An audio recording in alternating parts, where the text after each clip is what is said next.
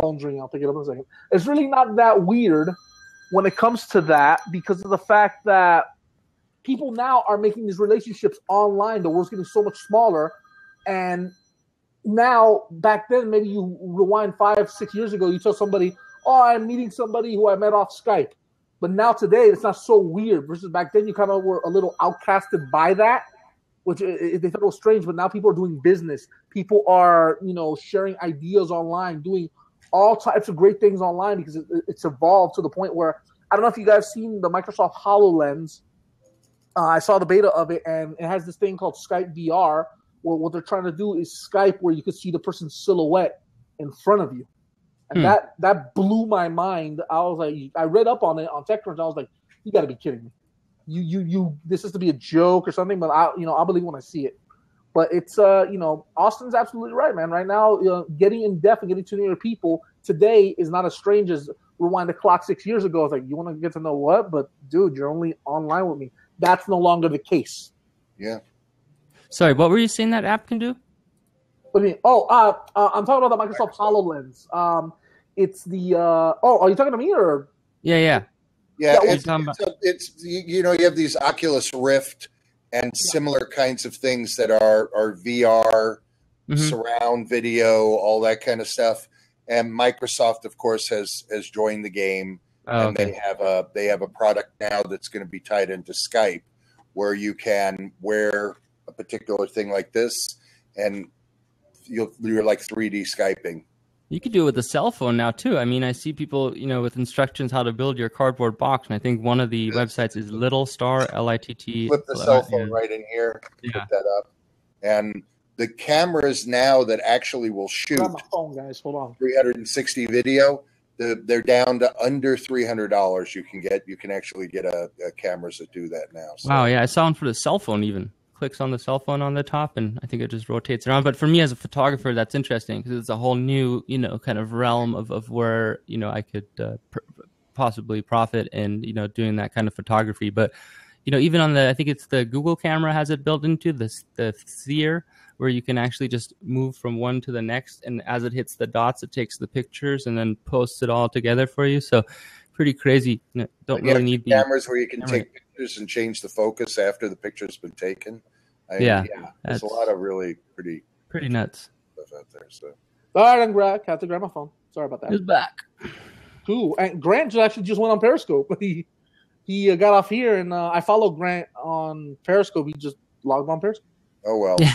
Probably got sick of getting kicked off 3 or 4 times here. We appreciate the effort, and whatever. You live by the sword, you die by the sword. Yeah. So what do you gentlemen do, if I can ask? I know I'm new in the channel. I don't really know exactly. Where do you live at, by the way? Who wants to go first? I'm a photographer and graphic designer, kind of web design kind of stuff like that, but mainly photographer out of California, Santa Barbara. Nice. You, sir. I give away money to people on the street. I just Homeless advocate. Homeless advocate. There we go. No, I'm an advertising guy for the most part. So I was a broadcast producer, writer, copywriter, and now I work on more complex issues.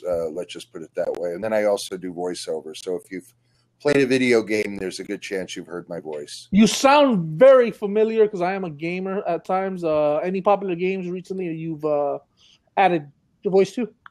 League of Legends, Lotro, Spider-Man, Twisted Metal, SOCOM Navy SEALs, Left 4 Dead, Dead Space. I played Left 4 Dead. Inferno, You can tell by his voice, he mainly does the female parts, so sometimes it's a little difficult too. Yeah. Oh no, zombies!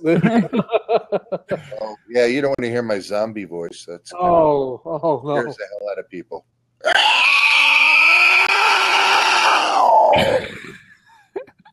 That was extremely impressive. I want to record that and just scare the shit out of people. Just somebody went, "What the hell?" We just lost like 50 viewers. All scared. Yeah, I know. They're like, whoa. A couple of people are.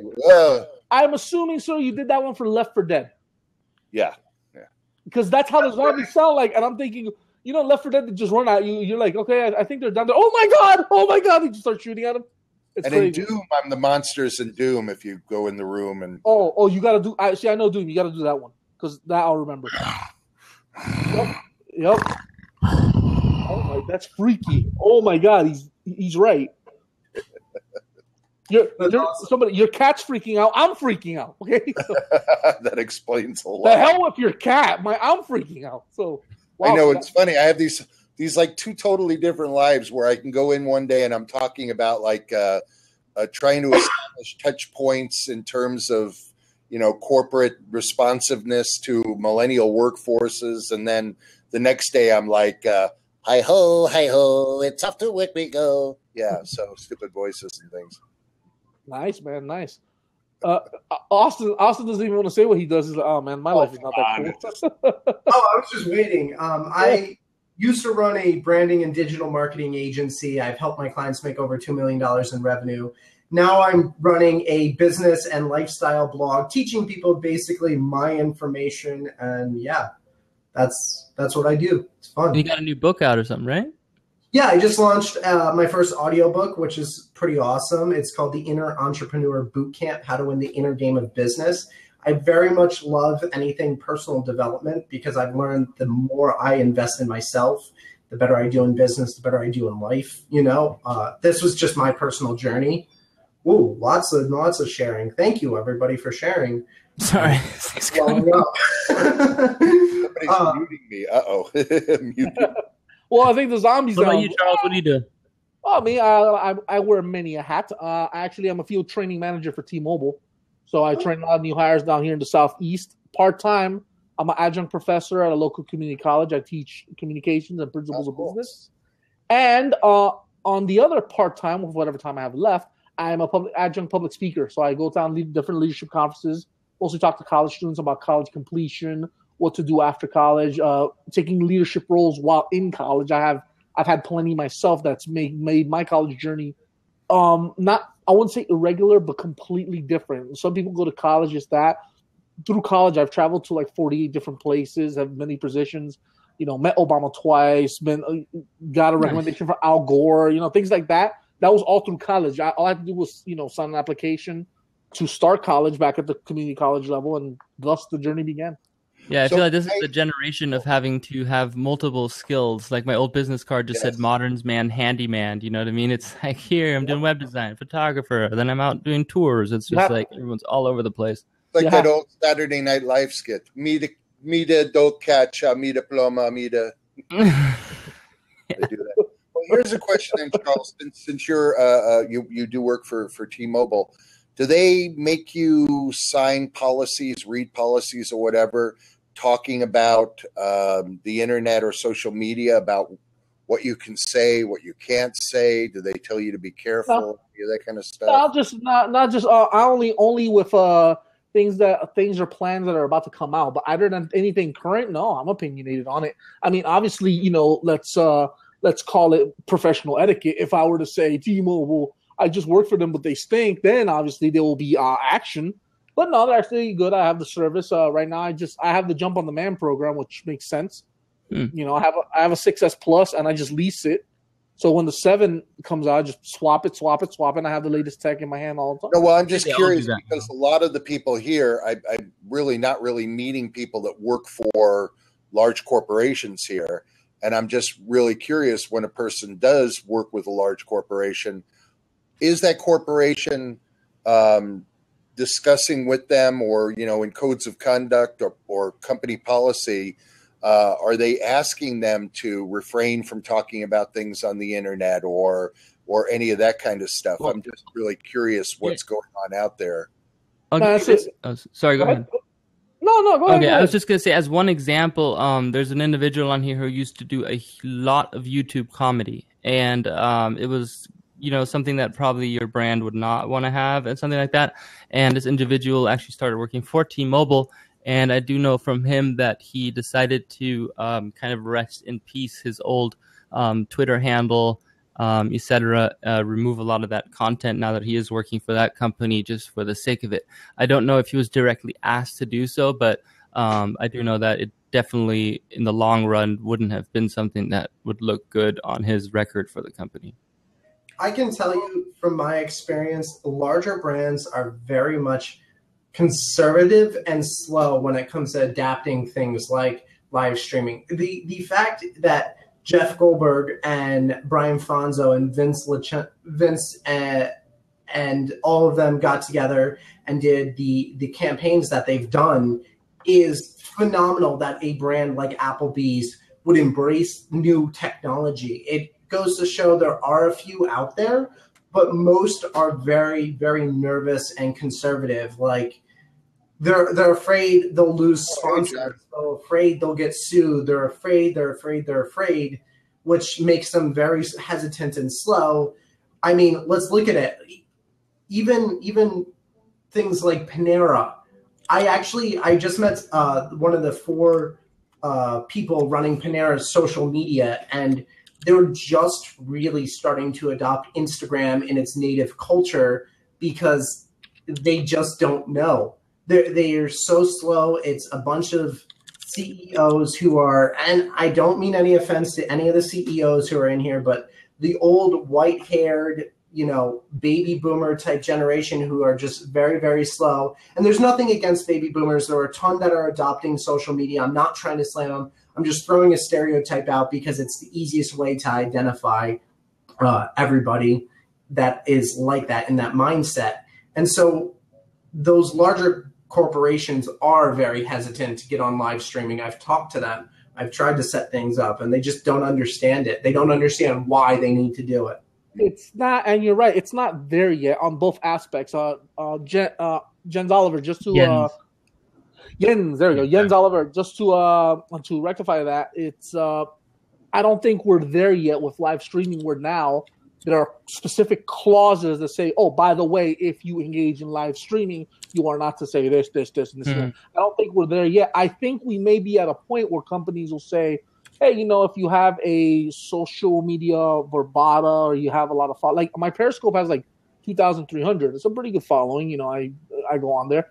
A lot of people recognize me, things like that. And the thing is that I feel that we're not there yet. That has gone so serious. I think you have to be like somebody like Grant, who has like a huge following on Periscope, things like that. But I think it's a catch-22 because if you have such a huge following on social media, that literally will become your job based on whatever revenue you. Because I'm a Google partner, I get like a good just off my views. Like what? Charles, what do you call a huge? Because I'm still in advertising and I work in product placement and sponsorship.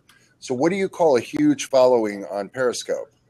Well, when I say a huge following, it's what Amanda.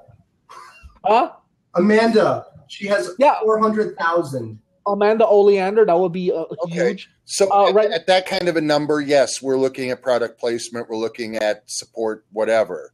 And what does that translate to in per scope? How many of those 400,000 on average do you think are in each scope? She gets like 700 to a couple of thousand. The one I've been in pretty consistently. You don't need 400,000 to get product placement. My girlfriend is a mini Instagram influencer, and she only has 5,000 followers. She just has a great account that's very active and engaged, and people are reaching out to her. I've talked to a couple of different businesses about being in my Periscopes and Meerkats because, well, one, I know how to sell these things, but two, because my audience is engaged. Brian and Jeff and some other people I know in this industry are getting brands reaching out to them. So it's more just a matter of create great content consistently, build your niche, become an influencer, and then it will come to you. I get it. Absolutely. I only have almost 1,500 followers on Twitter, about 600 here, and then Meerkat I completely stopped, and I actually just had the first company reach out to me. It's not the biggest editing software company for photos, but it is a software company for photography that I'm in talks with right now. Is that going to change the way I act on here? No, because I feel like that's the reason they contacted me in the first place, is because I'm natural and not really filtered in a sense. We'll find out, I guess, in the long run, but that was really surprising to me because I always looked at these accounts with 50,000 followers and stuff, and I'm like, wow, these guys must be getting all this stuff and all that, but it's achievable at a smaller level too. let me share something with you. I did a presentation for American Marketing Association, FIU's chapter and FAU, where I actually did a presentation on social media's impact on marketing in the world today. The one at FIU, I did it with Jesse Smiles from Vine, and the one at FAU, I did it with Andrew Batchelor, King Batch. And you look at these two individuals, right? Who were they December 2012? Now, why do I say December 2012? December 2012, Vine did not come out yet, right? Vine was an idea, things like that. It didn't actually hit iOS App Store until January 3rd, 2013. These two individuals downloaded it, did a couple of interesting things on it. Now, if you look at how much they're worth, King Batch is worth $2.4 million. He's now going movies. He's around with people like Marlon Wayans, things like that. And he was working at a Walmart in Tallahassee as a recent grad from Florida State University. Jessie Smiles was working down here in Miami. I know her personally, and she was working at a tanning salon as the receptionist going to Miami-Dade College. Now she does a lot of product branding. She just bought a house out in LA, all through social media. It literally, in the span of months, changed these two individuals' lives. It's the thing, and they're in the millions. They're Jesse's like at 3.8 million, and Andrew Batchelor on Vine is at a whopping 16.8 million. Now, what does that do? Because on that one application, whatever this guy touches is gold. Is YouTube, Periscope, everything. On Periscope, he signed up at one point, and within a week, he already had 85,000 followers. It's it's that boom you create on that one application, what you're known for, and it just spans out. Like people who are like Periscope itself has caused the rest of my social media to expand a bit more. So it's just wherever you lay that impact ground, that is what in social media what will happen and will let you really grow. Oh yeah, I mean, look at all these retweets and all that stuff, all these mentions. Like these are, I mean, just causing clout scores to go out of the roof. Not that clout scores are the most important thing in the world, but like I don't think I would have reached 60 if it wasn't for Meerkat and this over a short period of time. Because I'm not out there tweeting 50 times a day, but if there's people constantly with your name in there, sending it all over the place, it's going to make you more visible on the platform. And just because someone said on the side that nobody from big corporations participates in their social media, we have Charles here from T-Mobile. John Ledger, I think, is a great example of someone who runs their own social media. You can email the dude and he'll email you back within a couple of days, or you tweet him and he'll get back at you. And that's him, not some social media team, So there's definitely those guys out there, and they're respected. And so is Blab. I mean, we have Furkan in here and people, and these guys are the heads of this company, which is potentially going to grow into a multi-million-dollar huge company, and they're in here actively participating in the creation, not just of the content, but also listening to us and seeing how we want to improve the platform. So I don't think it's fair to say that these people don't participate. I think that they're actually on the way up of participating because they're seeing how important it is to put that face on there and actually legitimately be present and show themselves and not be hiding behind the company name or some sort of a team that they can always pass the responsibility for whatever happens off to somebody else. Absolutely. Gentlemen, before you continue, I actually got to run some errands, but thank you for having me here on your panel. This has been a great discussion. Yeah, thanks for joining. I'm going to be blabbing a little more. Guys, I'm actually waiting for the announcement on a store. I'm trying to get one of those Surface Pro 4 devices, so I'm waiting on one of those. So, yep, October 6th is the announcement from Microsoft. I always watch the latest tech, what's going on. Everybody, guys, thank you. All the viewers, be sure to follow me. And, guys, thank you for having me on. Yep, follow us, too. Have a good day. Nice to meet you. So, namaste. So here's something I've noticed with the launch of all these social medias, but in particular Blab. And I'm actually learning this from Robert. It's not about getting that 200,000 follower count or whatever. It's about creating the one-on-one relationships, but building a small community. Blab here is extremely powerful. There might be 2,000 really active users, but if you connect with those 2,000 users, when you put a blog article out, when you make a YouTube video or something like that, and you let them know, they're there to support you. And as we support each other, we're all gaining very fast. And I believe personally that the grassroots community building is really where the power is, because as we get to know each other and support each other, we're all going to grow. And I mean, what more do we want? You know, that's how we get the big brands coming to us, do our XYZ. Which is why the people that are trying to sell at you here stand out really quickly, because that type of audience just isn't here yet. You know, whether it's talking about your product and letting people know about it, that's what it's all about. Because then, you know, somebody asks for some marketing or something, then I might pass them off and be like, hey, you know, Austin over here has got a great ebook out or whatever else. Like, or, you know, someone might need a photographer in California, and Austin's like, hey, I know Jens over in Santa Barbara, you should call him. And, you know, that's what really the power of this is, and that teamwork, that collaboration that's, you know, going to drive us all kind of to the next level, versus one person trying to, you know, get all of us to, you know, kind of do what they say or buy their product or whatever else. But yeah, I completely agree with you. Hello, David. I have no problem with people selling on any of these platforms. I'm a big proponent on selling, especially when there's people in front of you, because every single one of my products that I have, I fully back, and I think it's one of the greatest products out there. So if it fills the need and you can help somebody, totally do it. But it's not about selling every single person in the room. It's about presenting, hey, I have this ebook. Hey, I have this Instagram guide. Hey, I have X, Y, and Z. And then it's also about building these relationships. I think you need the mix, personally. For me, I think it's a big part of remembering this is not J.S. Gilbert blab. This is blab.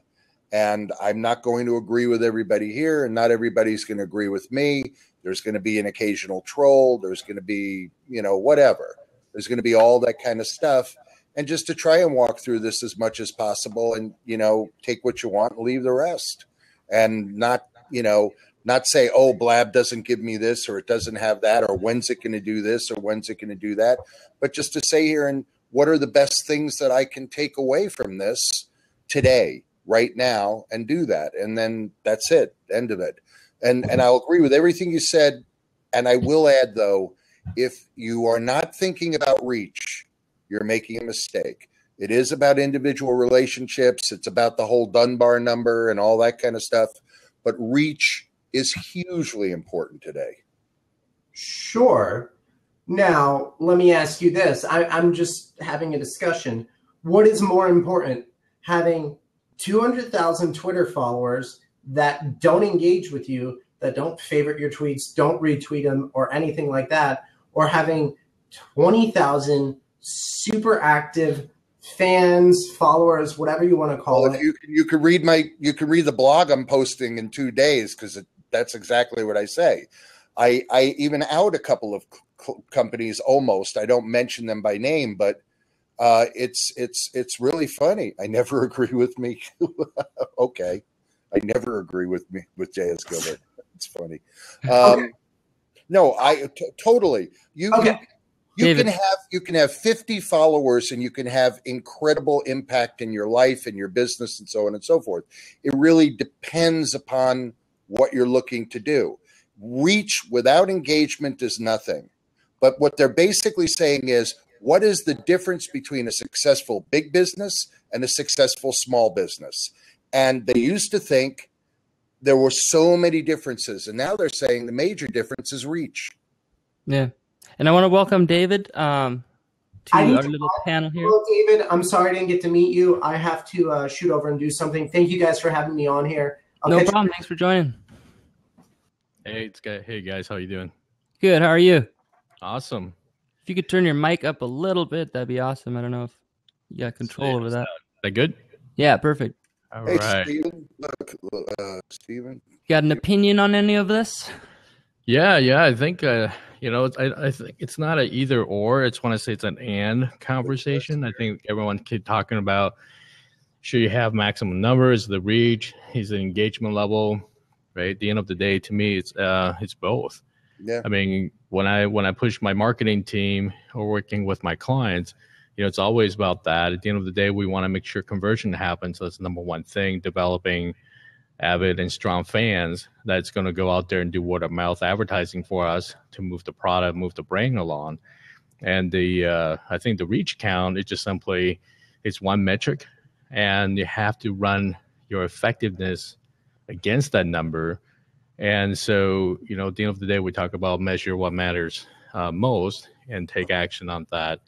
And earlier my comment about the CEO engagement, I think it's kind of I'm not saying there's no CEO getting involved with the branding and social community. However, let's think about this. If I'm running a $1 billion company, do you think I have the time to be answering every single fan email, tweet, request that comes in? I mean, if that's the case, I don't think he's doing much of anything else. When I'm running an eight-figure company, actually I'm in the process of becoming completely email-less. So by the end of the year, I won't even do any emails. So wow. It depends though too, and I agree with you. I think it's hard to argue against the fact that the more numbers you have, the more reach or whatever, the more kind of participation you have. I'm not saying that you can't have participation if you don't have the numbers, but if you look at it as a whole, the numbers are going to play in your favor. If you have 100,000 followers, it's more likely that you're going to reach more out of those followers with what you say, as long as you remain legitimate and don't kind of treat them as this sort of factory kind of machine that's just putting out tweets for the heck of it, and you stay kind of personable in there. Well, from a business standpoint, where a lot of people I know and myself are today is our wells tend to be a lot narrower, but maybe a bit deeper. In 1997, my income in a year might have been from, 75 or 80 clients. The 20-80 rule didn't apply as much as it does now. 80% of your income coming from 20% of your clients. It was very well distributed. Now I have a scenario where maybe I have 5 or 6 clients. If I were to lose any one of those, it could be a significant impact in terms of, the amount of money that I were going to make in a year. It's more along those lines. So if you don't have the reach and you've got a smaller network that you're dealing with, you can have the tendency to have more things impact you. But then again, if you go to a convention and there's 150 people at the convention, you'll generally find you've left making 4 or 5 meaningful connections. You go to a convention with 2,000 people and everybody's walking around trying to figure out whose hand to shake, and you wind up nothing but a pocket full of business cards that don't really serve a whole purpose. So I definitely am you want to, and it's not even engaging. You don't want to engage anymore. You have to fascinate. You have to really go beyond engagement. You have to create a scenario where you have the opportunity to be an advocate for others and they have an opportunity to be an advocate for you. And then expand the numbers of people that you service or can service you, expand it out and get the reach.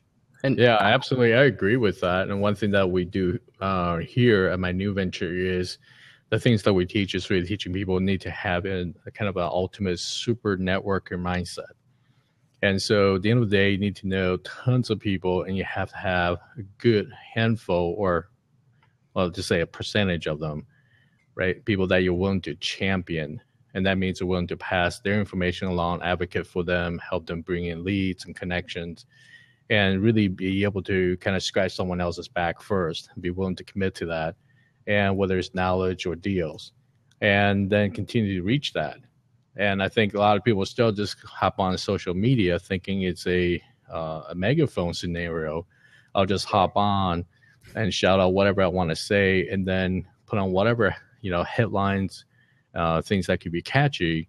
But the problem, there's no substance, there's no depth, right? And there's no sincerity. Yeah. And I think that's the issue. Marketers are killing each other. Marketers are killing marketers with a lot of these BS stuff. And at the end of the day, I mean, I don't go to social media conferences anymore. I haven't gone in years just because it's disgusting when I go. It's just a bunch of marketers high-fiving each other, selling each other the same bullshit.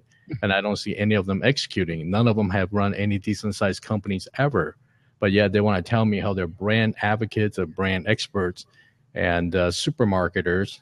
And at the end of the day, they're selling their, $199 program. Yeah. And so, so at the end of right now, the key is continue to drive the real conversation. I'm in the process always looking for true talent and true experts, because those are the people that I want to connect with, that I want to have meaningful conversation with. And those are the ones I want to pass on deals to. that is not a fit for us, or that we need a partner to come in and do great work for our clients. Because, you know, when you go online, start searching for SEO experts, marketers, and whatever the case might be, there's billion of them out there. And so how do we cultivate and or develop that strong professional network, and that we can actually help each other and also our clients really obtain their goals?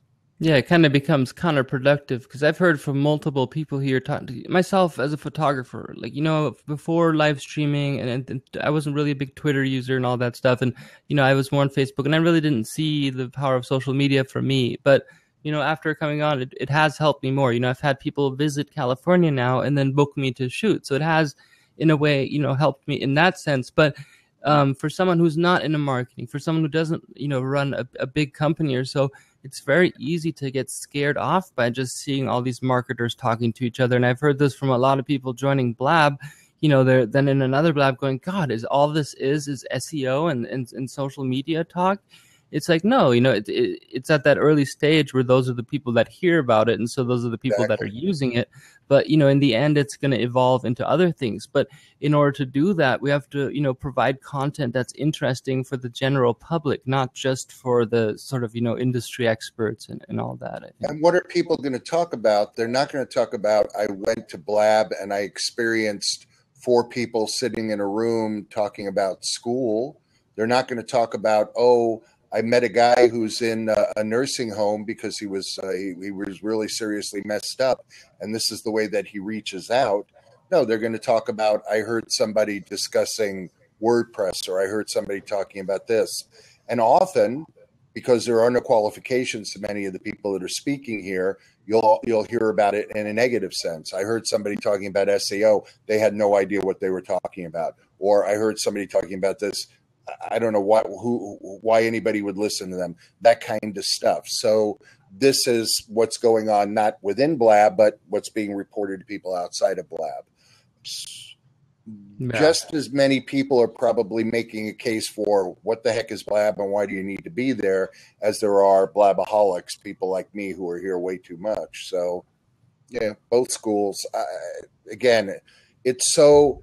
From where I sit on the perch, which is in a lot of advertising circumstances, the people out there that are looking at this stuff, they do still look at numbers. And, you know, yes, you can't compare Blab to YouTube. You can't compare Periscope to YouTube, and you can't compare Meerkat to YouTube. They're different individuals, and I'm sorry, you know, YouTube is a giant, and that's where it is. But do all of those individual platforms have benefits for the people who consume or distribute information on them? Yes, they definitely do. And does every, what do they say, mighty oak start off as a little acorn? Yes, it does. So, you know, who knows? But this is the first platform where the content, if you do put it on YouTube and repurpose it, versus, let's say, a Meerkat stream or a Periscope stream, this is something where people can watch it again and get something out of it. I mean, yes, maybe some streams on Meerkat and Periscope, but I've never, ever really seen too many that I would say, oh, great, this is something I want to watch again, or there's a part in there I really want to listen to again. Like, you know, this maybe, 3 hours ago, we were listening to something, I might go back and go, oh, let's see what that point there was made. And so I feel like this is actually content that's worth repurposing onto YouTube. But, that's what makes it exciting for me. But yeah, you guys watch a lot of replays? Every platform is just another tool. And I think people just need to remember that, and, don't become a technology fanboy because it doesn't do any good. At the end of the day, right, you have a particular agenda and purpose or business, and you just have to use whatever makes sense for you to accomplish your goals. So, but, I really enjoy Blab. Hopped on from the very beginning just about. And, I think they've done probably a great job of engaging their customers, their users. Where are you located, David? Right now, I am in Minneapolis. I bounce between here and Phoenix and then LA. But I'm in Minneapolis today. Hey, Andy, how are you? lot of people joining us. Wow, Yeah, this is pretty cool. Yeah, all these people here. Teresa Coobs would like to sit down. All right. And I think this is like what's happening right now. It's one of the huge benefit and the really exciting part about Blab, right? It's super easy to use, intuitive. Yes. It came out right away. It's works really well on a mobile phone, and you can get people in and out. Now you can engage with all kinds of people around the world with a couple clicks, and I think the other part is also helpful is that for those that don't have huge Twitter followings, right, they still can engage in meaningful conversation. Yeah, you just walk in here literally almost any time of day or night and find somebody to talk to about something, and you'll find it interesting.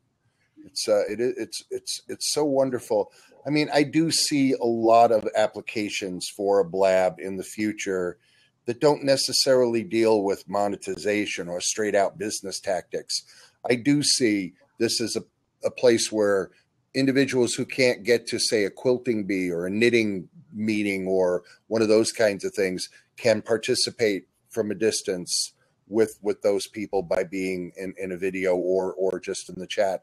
I see it as a great place for people who have fears, maybe even a fear of leaving their home, being able to go in here and use this as a stepping stone. A great place for people who have depression of all kinds of levels. Just all, lots and lots of great ways of using the space that aren't directly business. But I do also think that while these little things are going to be going on, you're going to see people like Robert Stern eventually talking to 10,000 people here. And, the only thing we're going to need at that point that will help us through is some sort of channel guide or something that'll help us, know what's going on, be able to, like a DVR kind of tool, a menu and a DVR type of thing for here.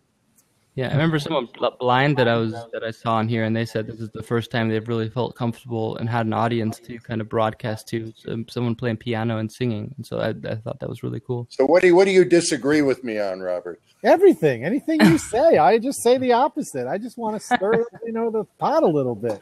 It's okay. And you say you're on here too much. I'm like, what the hell does that make me? Yeah, now I really feel bad about my presence. Well, when I was at Blab's offices yesterday, they said that 5 of the people at Blab were staying there, and I said, "You do have a room for Robert, right?" What'd they say? They were laughing. I know half the time they blab in the morning. I saw Sean on the other day. He had just woken up. His hair was all over the place, and he'd looking over at like Victor or someone like, "Oh, where did you sleep?" He's like, "Oh, I don't know. I couldn't find a place. There's too many people passed out." I'm gonna start a channel on here for recovering Blab users. There's blab.rehab. Blab Anonymous. Yeah. David, there's already a Facebook group called Blab.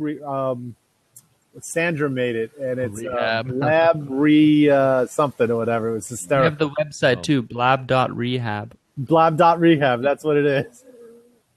But it's okay if you miss a meeting. They always blab the events. So. Can I ask you, Robert, are you getting many replays? Do you mind telling us? Or I haven't checked in a while because I not really going in and checking the replays. So, while we're on, I had a really good one last night. Your ETA? Yeah, that was good. Yeah, the ETA one. So I want to see. Let me pull it up as we're on here, and I'll see what kind of replays it had. Thank you to all the people who have been telling a little bird. Wow, we've got quite a few people in here, which is great. Get all that. Yeah, I had to turn my phone down. You heard it. It kept going. Bleep, bleep. Replays. Where are the ET? What are the ETAs? I didn't know you had the numbers on there. One had. That one's only had 2 replays so far. But it's just last night. Yeah. And then the other thing too, would you do anything to try and coax people to watch a replay? Because people do promote when they have upcoming blabs. I haven't really seen anybody promoting this was a blab that took place last week, and it was great. You should really go in and watch the replay. They should be. Okay. That's part of my live streaming classes that I'm doing now. Like I just did off 22 Social for a lot of people that aren't even on Periscope or Meerkat, and I was explaining with all these things that you save, the Periscopes, the Meerkats, and the Blab replays, it's just like a blog. Right. If you had a blog that was great 2 years ago, a great article, and it's still relevant today, wouldn't you tweet it out once in a while? I never date my blogs. I never date them. So. Well, I'm glad to hear that. I'm sure your wife is too. But... No, you take the date off. I'm kidding with you. Dude, just like fashion, right? Evergreen content eventually comes back. So some of them are a little, the ones that are talking about, my being in the Civil War, those are, a little dated, but a lot of them play pretty well. I mean, take a replay and tweet it out 2 weeks later, in case you've missed. That's true. Nothing wrong with doing that. For my little artist show, I just line them all up on the website and tweet that out, and hopefully, someone might see a recent one and go, "Oh, let's see what else there's been in the past." But and then they're on YouTube too, which is the great thing about repurposing these. Yeah, and I think sometimes people get too hung up on the fact they think everything on social media online has to be fresh and brand new, right, in order to be good. But that's really not true. I mean, just if you create evergreen content, you can repost, you can, because at the end of the day, it's going to be new people that hop on. The new people is going to discover. And that's how a lot of the YouTube still works. And so if you don't promote it, you just think it's done and over with. I think you're missing out. Alex Kahn is here. I already see John and I are going to have to do a blab together from Human 2 because he doesn't consider this live streaming. No. I have a new list on the Twitter for Alex Kahn and other people. It's called "People Who Are So Good Looking It Hurts My Eyes." Hey, we're all German. Bromance on Alex Kahn. Yeah, I think yeah. Willkommen, Alex. Wie geht's dir? All right, guys. I'm gonna hop out. So I'll open up the C4 for the bromance with Alex here, and I gotta go get. I just leave it at that. My wife actually saw him on here, and she goes, "Yeah, well, see if you can hook me up with him too." Take care. I was very happy to find out he was German. He'd be proud of my nation. So John over at Human 2 says this is not live streaming. What's your opinion? I think it's video chat that's being streamed live. So you're putting the words live streaming into the definition of what it is. I would say it's a part of it because of the fact that, just currently with the trend of Periscope and Meerkat, it's kind of been grouped into there. If this would have come up before that, would it have been called live streaming? I don't think so. Would you consider Google Plus live streaming? Google Plus or Google Hangouts? Sorry, I meant Google Hangouts, yeah. Yes.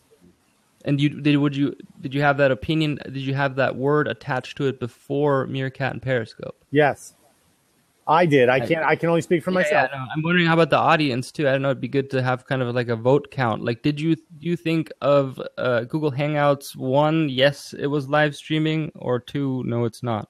JS, he just did an ETA.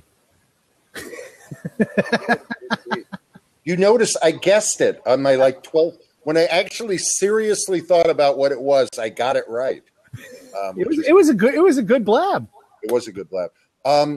Here's a thought that I have. You were asking about, and then I'll let Alex and you guys talk for a little bit. But you did ask this, and this is a different thought. When they did IQ tests years ago, and they found out they were racially biased, it was very interesting because one of the questions they asked was, "What do you use in the rain?" And they had a picture of a newspaper and a picture of an umbrella or whatever. And in rural southern areas, they picked the newspaper because that's what people would use in the rain to protect themselves from rain coming in. So I think when we look at something like a blab, people are looking at this and they're looking at it differently. So Robert, for you, this is probably streaming media. For me, this is a conversational platform. Mm-hmm. But then when I go in and I watch people like you, I say to myself, this is streaming media. So it's a breath mint and floor wax, whatever. I think it's unfair to put a categorization on it that is inhibiting. So at sometimes it's a tool for me to reach out to people. At times it's a tool for people to reach out to me.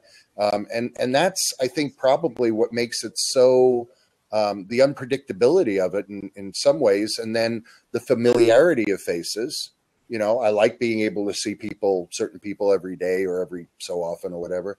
So there's a lot of different things that are going on. I wouldn't deny it's social media. I wouldn't deny it's streaming media. I wouldn't deny it's a conversational platform. I wouldn't deny any of that stuff. And it's a question as to whether or not there will be a major body of users that really define what it is when it scales up.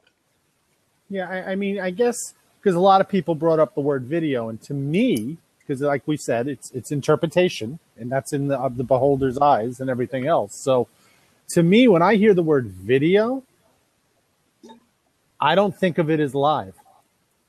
I think of YouTube. I think of watching a DVD where I can pause it, I can rewind, I can edit it, I can do all those things.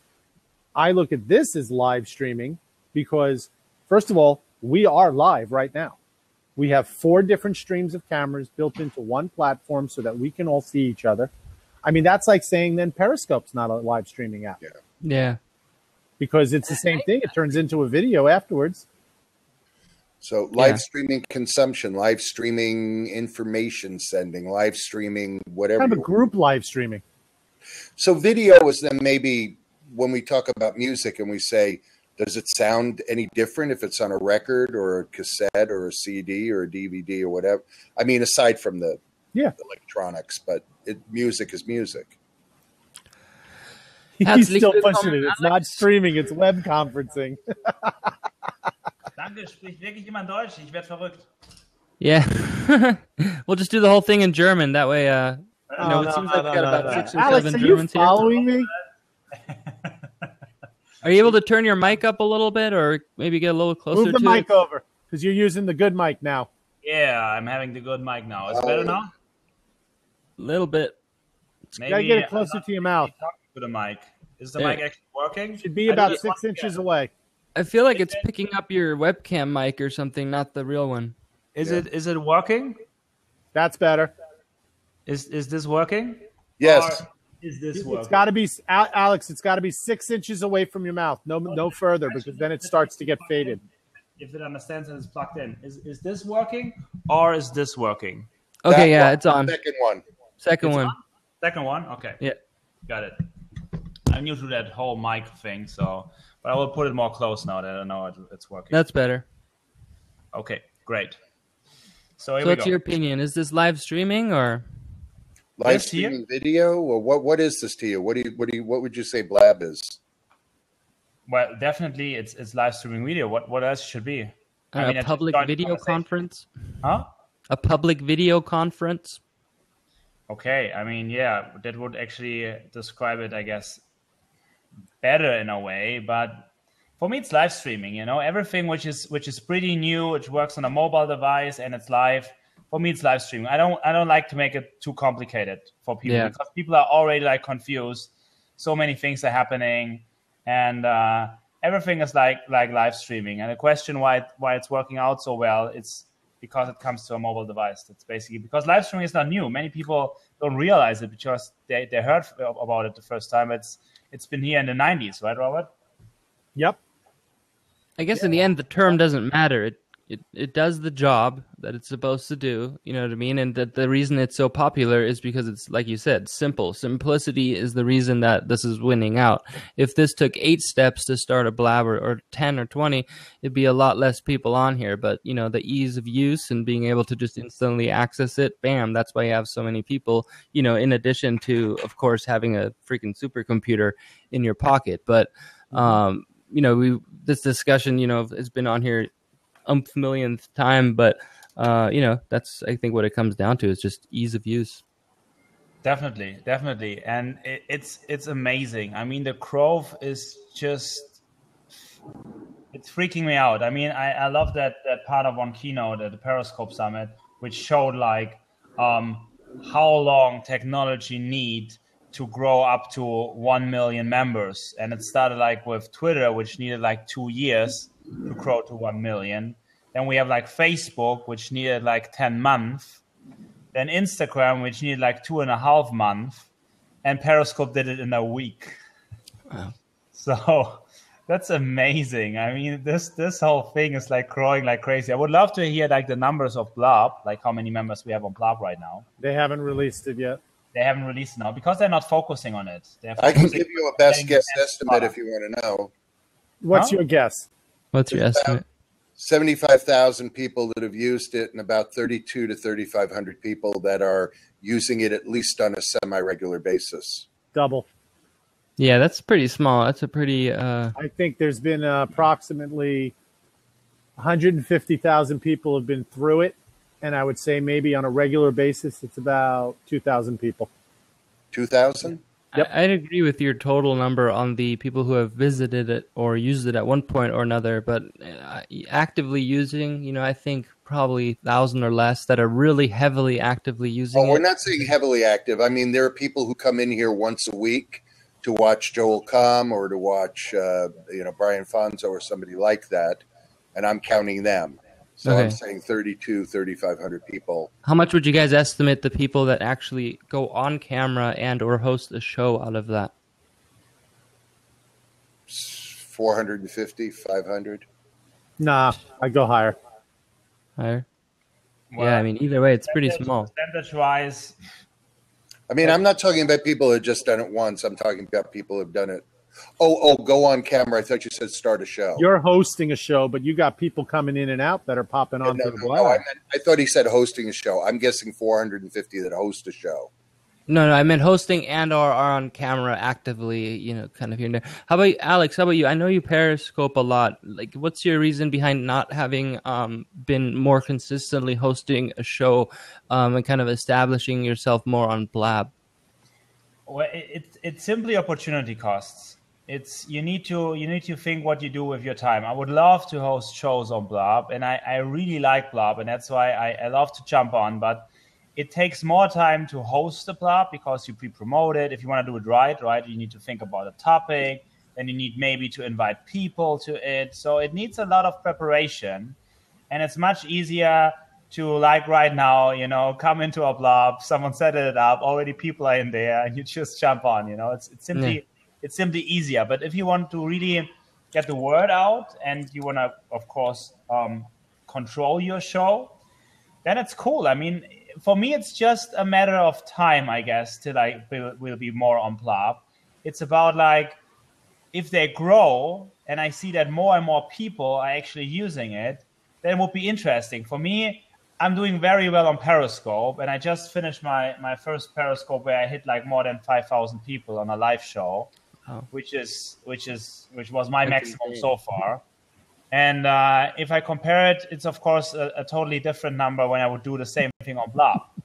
But what I love to do is this kind of way to put it on Periscope in some way. So what I just did is like the people could call me on Skype. They can call me on my number. Well, I added a new number, of course, for doing this, and it's a kind of Blab. And what I love about that whole thing between Blab and Periscope, many people go online or go live for the first time on Blab and try it out afterwards on Periscope, because it's easier here with that crew, with that, people beside you and look up to you and so on, it's easier. Yeah, that's interesting. I haven't met too many. I mean, I'm sure there are, like you're saying, but I haven't really talked to, or that'd be interesting to get the opinion of people who used this first and then went to Periscope, because I've really heard, so many people coming the other direction. But what did you hear from them as far as their opinion going from Blab to one of those platforms? It's different. I mean, I think, honestly, everything which keeps me stronger connected with my community and which makes me giving me like more opportunities to talk to them is that better feature. And Blab definitely, when it comes down to features, is better for that. If Blab would have, it's an interesting question. I did a Blab yesterday. I jumped on one, and someone asked me like, if Blab would have been bigger than Periscope, so the other way around, or started before Periscope, would I jump on Periscope then, like I do now jump on Blab? And that's not easy to answer, because I really love Blab. I really love this technology, and I would love, and I talked to Periscope 2 weeks ago about this kind of thing, and they just have a different approach about it. But I would love if that we had that kind of split screen. I mean, I do split screen on Periscope. People love it. Alex, Robert, for both of you guys, here's a question. Why do you think Periscope got to 1 million people in a week and Blab hasn't? You want to start? My opinion, it was the media. I mean, you got somebody like Ellen DeGeneres in the first week just all of a sudden started talking about it on her show. Okay. I mean, that alone was like a huge amount of people. And you had some big name people that just came out there real fast. Okay. Yeah, so what I believe is it's a couple of reasons, first of all. One big reason will be for sure that Twitter bought them. And that press release that Twitter bought them for 100 million. And it was like a very hot topic with Meerkat just started a month before. So this gave them a lot of traction. Did Twitter buy them before they actually launched? Yeah, they bought them in January. Oh. I think it was just under $100 million. Yeah, I thought they had launched already. Oh, okay. And that was why I followed it, because I'm sitting there going, who spends $100 million on an app that wasn't even launched yet? There's got to be, and I didn't even know about Meerkat.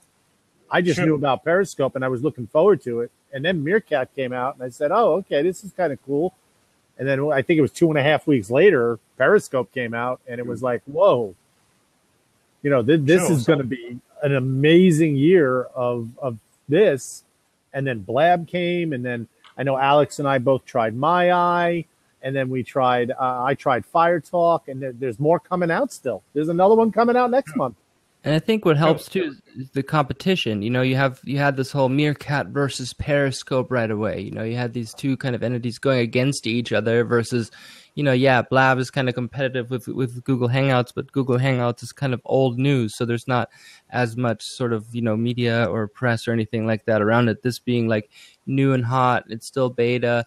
I think they're taking a different approach, kind of slowly working their way in. Where I feel like Periscope right away was like, we got to get in there, we got to hit it hard, we got to knock out Meerkat, and sort of that kind of drove them to get a lot of users. So did Periscope have a lot of issues when it first launched? Did it have problems? Was it crashing, or there issues or stability or anything like that? I didn't have too many issues. I mean, a month into it, when the real push started coming in, I thought there were more issues. But I mean, Alex, because when did you come on, Alex? I was on day one. Me too. I started on day one. I didn't see as many issues in the beginning. Okay. No, not really. They had a little bit problems with content. Mm-hmm. So I saw a lot of nude content in the first days. You don't see it anymore. So the reporting feature didn't work too well, or they couldn't handle it because it was too much happening. Besides that, they still have problems sometimes. I mean, sometimes just the stream is freezing all the time for the people. They cannot handle those peak times when really big people go online at the same time.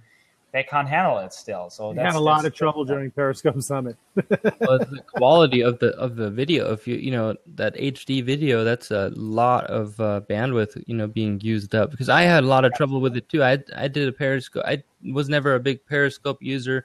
I did use Meerkat for a little while. It just didn't lend itself to what I wanted to do. But I noticed that someone in the chat was saying, "Hey, this kind of feels like a video game," because I'd attached the camera to this motorcycle we were cruising around, and I thought he was like, "Oh, this is a video game. This looks cool." But then I got the screenshot after, and the pixels were basically this big, to where you couldn't even see what the heck was going on. But to me, the video quality was always bad. Like, have you guys ever experienced that, or is that an AT&T problem? Well, the video quality that you see? Experience it sometimes, that kind of problems. But I wanted to add something else about like Blab and why Blab doesn't grow as fast as Periscope. I mean, as I understand the mission, and I think Furkan is the CTO is still here, they are trying to build up the best possible product first. Yeah. They are really concentrating on the product. They're working very closely with the community together. And I see like they jump on, even Sean and Furkan, like the CEO, the CTO, they jump on different blobs to keep up with it. And they try to build in this way that as soon as they feel it's ready, I think then is that moment when they start to rise around, or maybe they even get bought by Google, or you don't know, and then they scale it up. So I think scaling is not their main issue right now. No, I would agree with you very much on that, Alex. The real big question is going to become when Facebook actually allows it to go to everybody. That's going to be the test for Meerkat. For Meerkat and Periscope. Yeah. If and when it gets to that point. I mean, nobody knows when it's going to happen and if it's going to happen. They may just keep it on verified people only. We don't know. Well, I think that Ben Rubin's made it pretty clear a few times, similar to the people who are on Blab, is that, he has his vision with it, and he wants it, to be this community thing. He doesn't want it to, get taken over by Facebook or some sort of a huge corporate entity and then be turned into whatever they want it to become. So, it will be interesting to see. I just don't know when. Furkan just made a great statement. It's a long game. The race isn't to 1 million users. It's to 500 million users. Yeah, that's true. And that's true because, to say we have 15, 16 million users on Periscope, I don't even know what the numbers are for Meerkat. And Furkan won't release the numbers on Blab. Because they don't mean anything at this point. I know, but it's always good to have an idea of how many people are actually working on it. Well, it's not that it doesn't mean anything. I mean, it's important for brands. It's important for some of the broadcasters. It's because of opportunity cost, what I said. But I can understand that from their point of view, and actually it makes sense. It's about the best possible product. You need to, when you go out, you need to be ready. And that's what all of them don't do right now. All the big players, they just get it out because it's time sensitive and they're working in it. And they take a different approach. And it works out, and I love it. I mean, yesterday I saw the first time this on a desktop device. First of all, I'm happy about desktop is working for me finally.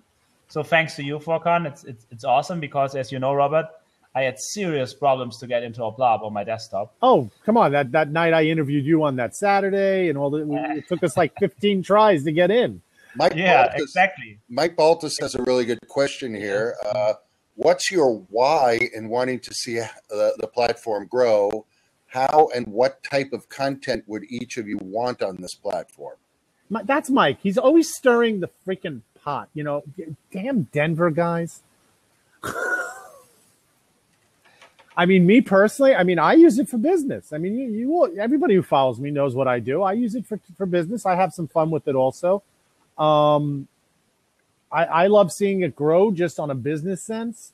I like seeing it grow on a personal sense just to get to meet, JS and Alex I've known since Periscope. So, but, people way back into the day want to meet. Yeah, way back when, Alex and I have known each other 6 months.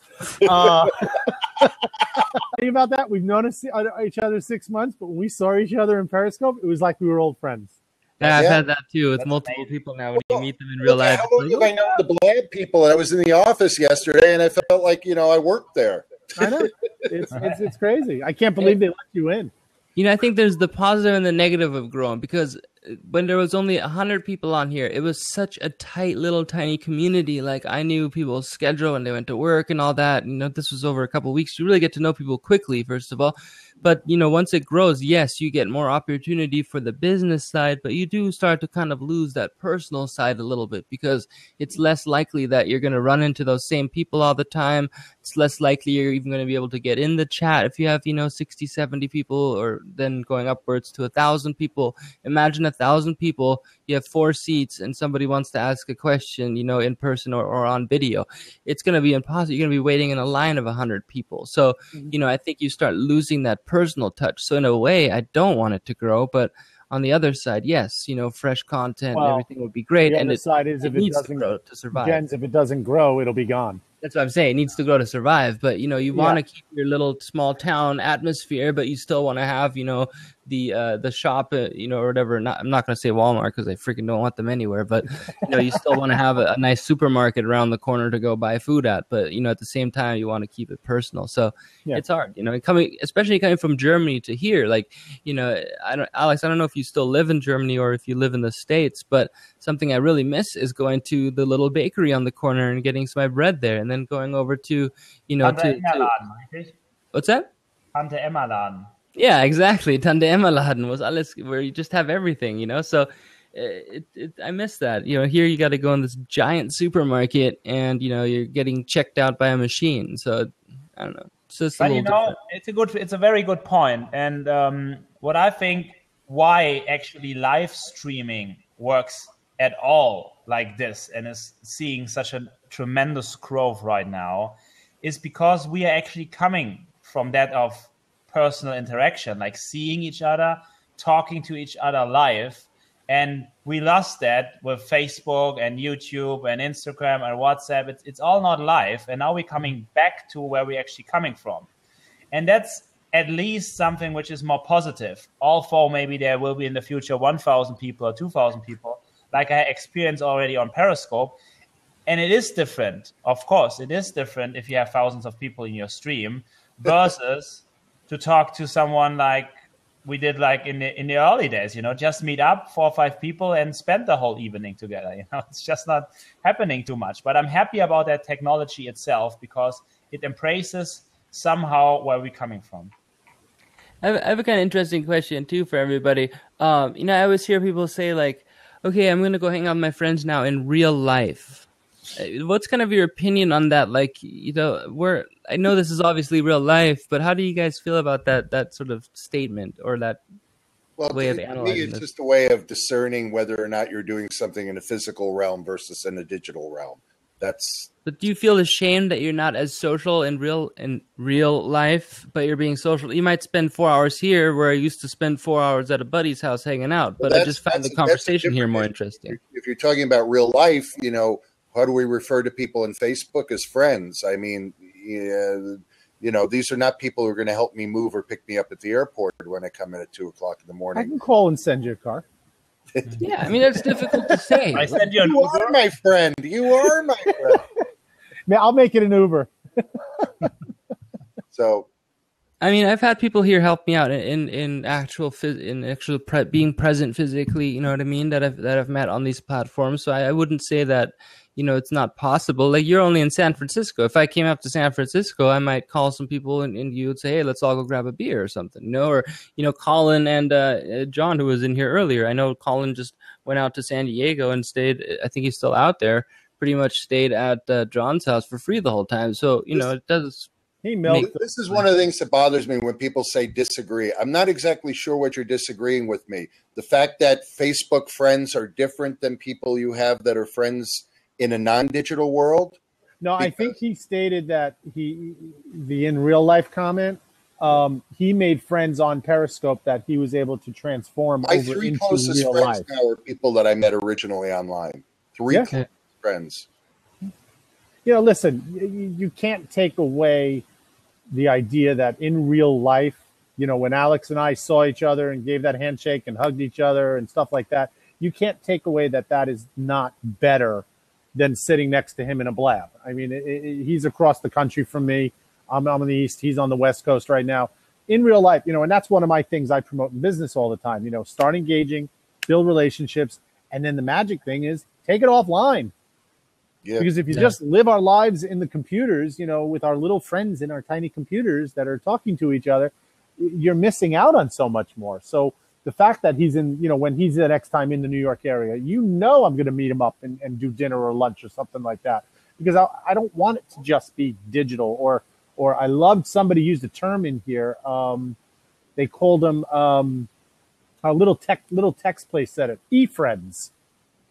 Yeah. Because we are friends.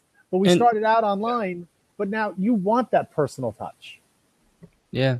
I forgot who said it, but it sounded kind of weird when you first said it. But they were talking about meeting someone in real life, and then you smell them for the first time, and you touch them, but you only get to use a couple of senses here versus and when just you meet so you them know, in real Alex life. smells really good.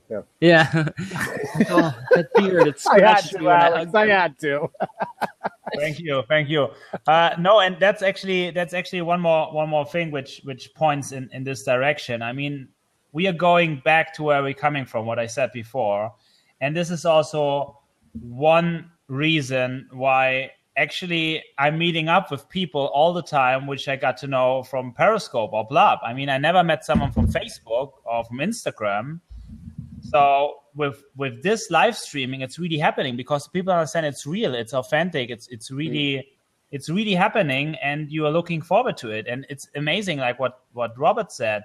Like at the Periscope Summit, for example, all the people were really like they acted on their streams. And next to it, they all were so nice to each other. They did things after the Periscope Summit together. You say hello, like with a hug. So it's just tremendous how this technology brings us actually together. And this will be in the next step really interesting when brands understand that value, because it's all about those three things. They need to know you, they need to like you, and they need to trust you. It's the KLT rule, right?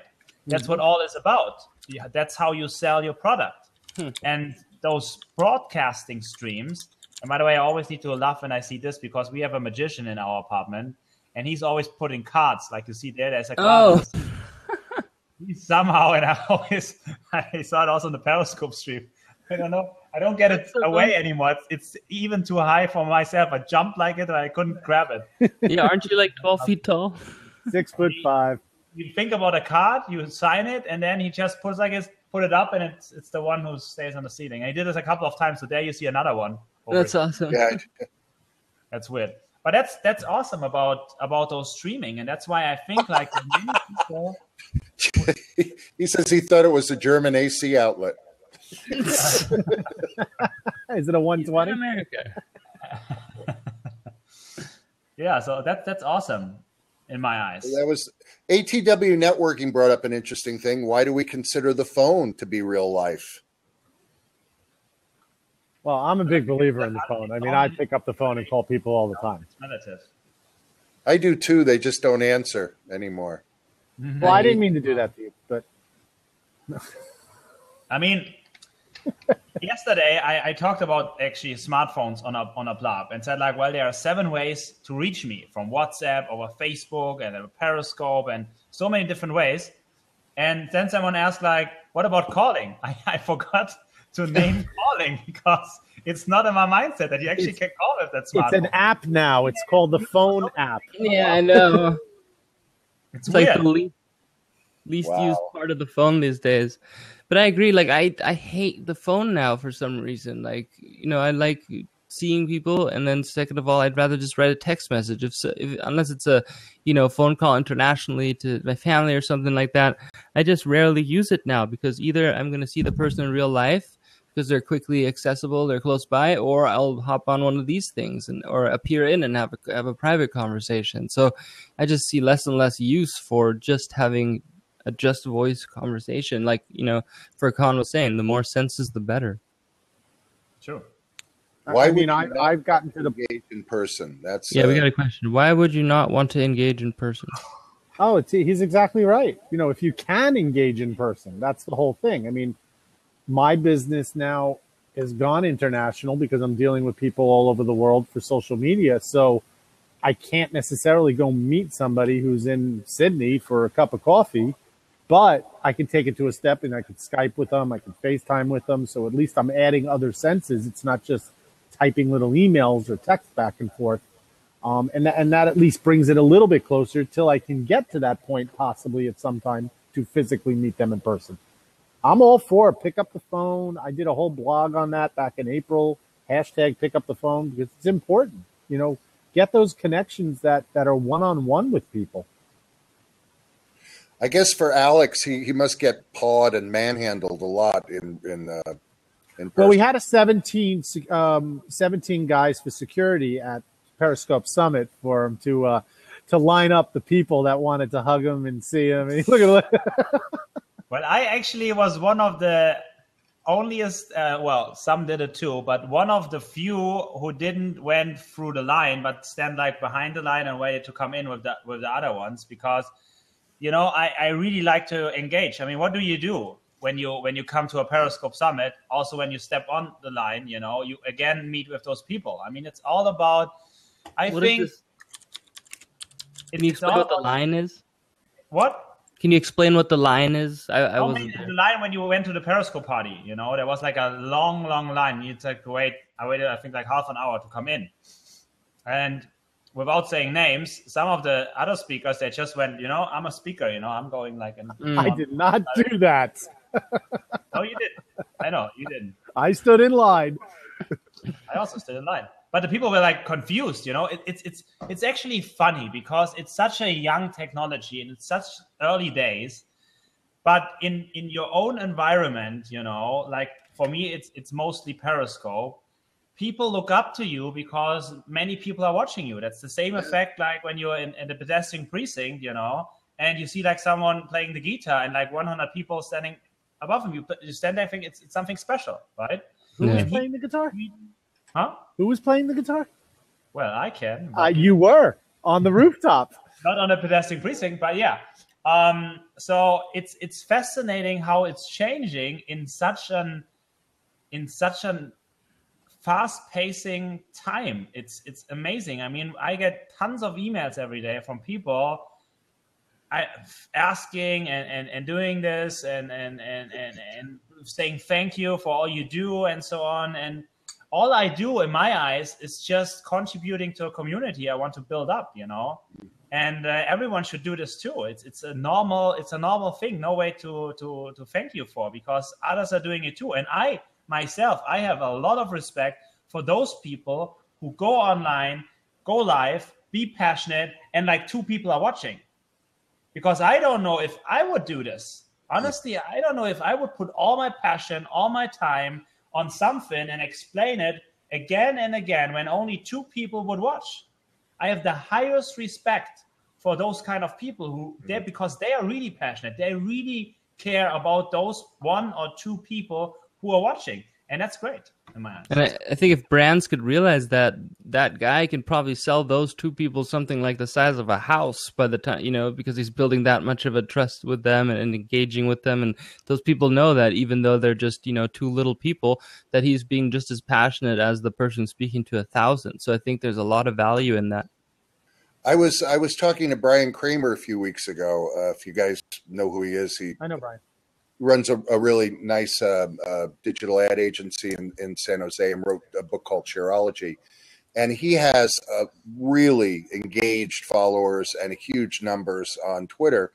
And whenever he checks into a hotel or something, if he says something nice about the hotel, they send him a basket with you know, if he says something like I had an issue or a problem and mentions a brand, boom, they're like right there. And so there was this conversation about, is that because of the number of followers that you have? And it was really interesting to see that some of these particular brands or companies or whatever tend to respond that way, whether somebody has 50 followers or 5,000 followers or 50,000 followers. And I think those are the smartest brands. Those are the smartest people out there that are just aware that anybody can be an advocate and anybody can be an enemy. Mm-hmm. Definitely. I experienced the same thing, and I never experienced it before, and I unfortunately think it has to do with the followers. So they don't do it with everyone, because I never experienced this before, that brands like Lufthansa, when I'm flying, or United, you know, every time I'm flying now, and I'm doing something with a hashtag or something like that, they say, "Oh, thank you, I hope you like the movie," and so on. It's like, what? Just Lufthansa told me, like, I hope that you like the movie I watched and so on. I don't know if they really just did this for the last 6 months and they just started a new program, so they do it with everyone. I experienced it the first time, also with a hotel and so on. Everywhere you go, the more followers you have, and maybe also because I'm verified on Twitter, I don't know what their algorithm is behind it, But at least I experienced the same thing on Twitter, that most of the cases when I tweet about something, I get a feedback. So it wasn't the individual who knew you. You felt like it was something that they were told to do by the company. I don't know. I mean, how is it for you? Is it for you the same thing when you check in somewhere and you tweet about it? You always get like a feedback about it? I haven't flown, honestly, since Meerkat and Periscope came out, so I don't know as of recent, but it'd be interesting now to see if that has any influence on it. Definitely. By the way, today, 100 days on Blab, I just noticed. Woo! Yay. Nice. One of the things, going back to what Alex said, the numbers and stuff like that. And Alex will remember because we were both at Summit, and when Tasman gave her keynote, and hers is more about scope for good and about causes. And she talked about when she went into, she had some moles and stuff like that. So she went to a dermatologist doctor to check for biopsies and stuff like that. She scoped the whole thing, showing the tools and everything else. She got an email back from one person, and specifically that it gave that person the nerve to call up a doctor and make an appointment for herself, because she's been worried for 2 years about similar things. And, it brings to the point that, whether it's business, whether it's scope for good, whether it's personal, whether anything that's out there, every time we hit broadcast or we come on Blab or we go on a Meerkat or anything like that, you could be changing one person's life. And that's more important than the other numbers, because you could just give the nerve to somebody else to be doing something. That's how I'm looking at it. When Tasman told that story, I mean, Alex, you were there for that. So when I heard that story, I had chills. I was like, I can't believe she, I think Tasman was fine. There was nothing wrong. I don't know about the other woman, but it was amazing. It was just, there wasn't, everybody was just like in awe listening to her. And I mean, go on to catch.me and just type in Tasman Lucia, keynote speaker. You can probably catch it on somebody's and catch the replay. But it just shows everybody is an influencer that hits start broadcast. You just don't know who you're talking to. True. There's another example of the person who won this year or last year the competition of free speech. I mean, like holding a speech, and it was like the name of his speech was The Power of Words. I don't know if you've seen it. No, I haven't seen that one. It's pretty cool. You should check it up on YouTube. It's called The Power of Words, and he explains a story of a friend of him where this friend was always like addicted to compliments from his father because he never got them. And so he was working very hard at school to finally get a big compliment from his father and finding like that kind of love. And he managed to have like a very good final exam, and he called his father and said like, so listen, Dad, I just passed my exam and I had a very good mark. So are you proud of me? And the father just turned on him and said like, well, listen, I don't have time right now. Let's talk about it another day. And that single sentence, like that word, like he doesn't have time right now, made him start drinking alcohol, taking drugs, wasting probably his life. And he said like, so he turned on him and said like, so why do you do it? I mean, you just finished everything. You can go to university. You have everything you need, And he said like, well, there is only one person I really care for, and this person doesn't care for me. So in my eyes, I'm not worthy anything. And so he ended up in hospital because of a car accident, and he died. And that was the end of the story of what he sold. So that shows like the power of words and maybe caring for that one person, what you also said, Robert, right? Mm-hmm. That can change, that you can change maybe only one person's life, but maybe you change really the life of them in your broadcast because he's stopping by, he has a bad time, he comes in and you give him a nice feeling, you care for him, and you can do something. And this is beautiful. I mean, those are the stories I really like to share because that's what we all should do, like giving other people a beautiful, beautiful, motivational feeling. Yeah, and it happens in business too. I mean, I did that scope last night. JS, you were in it. And I know Yvonne's in the room and she's listening to this whole thing. And she's like, oh my God, I got to change my whole entire way I do my scopes and my stuff now because that's the way. And it was funny. Tony, I don't know if you were in the beginning, JS, when I did the ETAs, and Tony started off as part of it with me. she used it this morning and she's like, oh my God, I got total engagement after doing the thing. So it's like the fact that I was able to help her, and now she's getting engagement, which may lead to business. Now there's an interesting thing. I mean, essentially, we just refer to that as building in your call to action. Right. Although now I do another thing in social media, which is I respond to the unwritten calls to action that individuals have sometimes. Mm-hmm. So this is my kind of thing where it goes along. Brian and I have known each other for years. So give, get is kind of the way both of us think. And a lot of these people out there who are influencers, I help them. I I give them advice and things like that. Nobody does. I know. It's an interesting different thing. So if you look, you see there are a lot of people out there and they may not be formulating what it is they need. But if you get to know people, you can get a sense of, wow, this person needs something, I think, or maybe I can communicate with them and get a sense of what they need, and you can address that. And that's another thing about community. I mean, it used to come very natural. When I was a little kid, I couldn't get away with anything because any adult could basically haul off and hit me, and my mother would thank them. That was just the way it was. Mm-hmm. And I think going into what Alex said, it's you got to be careful too. It could go the other way. You could also have a negative influence on someone's life. So we have to really be careful with what we say, and not be discriminating or whatever it may be, because you could very easily change someone's life into the other direction. So it goes both ways on that note.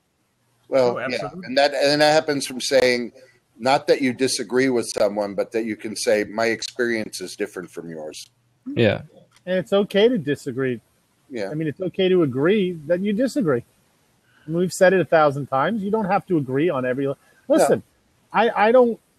Not everybody believes in a single thing that I say. The way that social media could be done is the only way to do it. I mean, it's not the way life is. There's tons of ways. There's tons of people that are successful that do the total opposite of me. And how boring would it be if we all agreed? My uncle used to say there's probably 100 different ways you can trip on a banana peel. True. I'm trying to count them. So what do you guys think? Do you guys think that this is going to grow as much as the potential that all of us want it to? Do you guys think it will continue to take off? As far as I'm concerned, go on, Robert.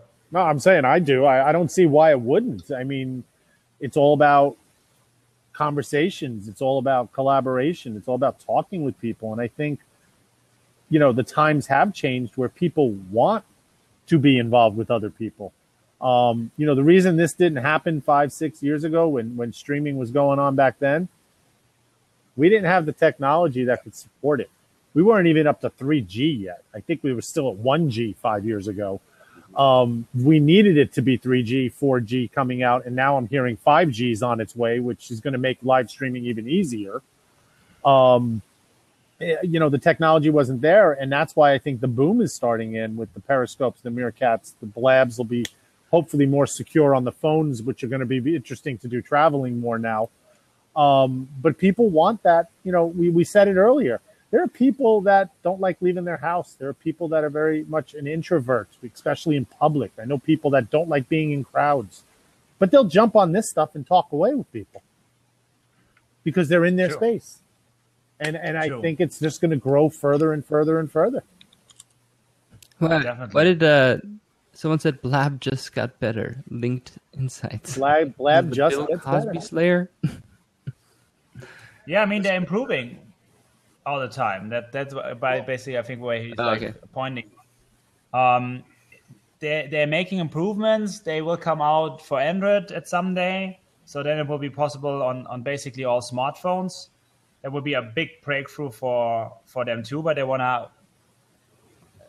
optimize their iOS app first, which makes sense before they duplicate a maybe error or bug or something which just doesn't work out so well. They're taking their time, and this is good. I don't think it makes sense though. Huh? The most used phone is not the iOS platform. So I always don't understand why it's being the most sort of, because iOS is earlier adapters, and iOS people will pay for things more than Android people will. You also have to remember when people, if you notice, 90% of the apps that come out, they all come out on iOS first. Not because of the volume, not because of anything else. It's easier to develop an app on the iOS platform because it's pretty much one or two developing things they need to do for it. Yeah. Where when you're working with an Android, there's 4 different processing things that you need to work around and different sizes, all the different platforms. That's why when an app goes out updated on an Android, it's a rolling update. There are people that have it on an Android and other people are still waiting for it 3 days later because it's not in their Google store yet. Or 3 months later. So it's not, and it is Android is the bigger version out there. It is more popular with all the systems and everything. But the developers have a hard time working with it. It takes a lot more time to get through because it's not just the operating system. There's another system I know that's very hard to work with. I'm trying to remember which one it is. But there's like 2 or 3 systems they got to work around. Where iOS, it's 1 or 2 and they're done. Well, it has a lot to do. I mean, I had a mobile app company before, so I founded an app. So we went through all those decisions strategically, like why to start with iOS or why to start with Android.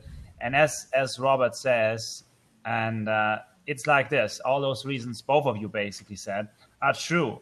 And when it comes down to different devices, I mean, there's like an iPhone 5, 6, and 6S with like 3 different sizes, kind of. And you have like 90% of the market of iOS, you know. With Android, there are up to 5,000 different devices. So that's a lot. 5,000 different devices. Of course, you are just optimizing it on the top 20 or 50. You don't go for all 5,000, but it makes it really, really complicated when it comes down to Android. But did you work with Android Studio at all when you were developing? No, we were not. I think we had one iOS developer and one Android developer. So I don't know. I've talked with developers and they say it's changed quite a bit in the last year or two. Yeah. I mean, I sold my company September 2014, so it's more than a year ago. So I don't know what was like the progress. We were thinking about those platforms which you do like with Java, and it works out on everything, and you can build up apps. PhoneGap, for example, is one system. It's not native, but it works out for some things. But I mean, there's a steady progress. The good thing about having like an advertisement agency focusing on mobile app developing is that every time a new update comes out, a new iOS version, you have something to do. It's really a good business because it's always not working. If iOS 9 comes, you can be sure that all advertising agencies focusing on mobile app developing, they have a ton of stuff to do because you need to keep up with. And there come new sizes of the phone, so it's a good business model. I think it's give or take on both. Getting into the Apple App Store is not an easy feat. True. Yeah, and Android, you can pretty much just pop whatever you want in there. Right? And I think it's great that it works in the browser. I mean, I feel like, the Apple app has had so many glitches that, does it work in the Chrome browser on an Apple phone too? Or does not? Why is that? I've never tried it.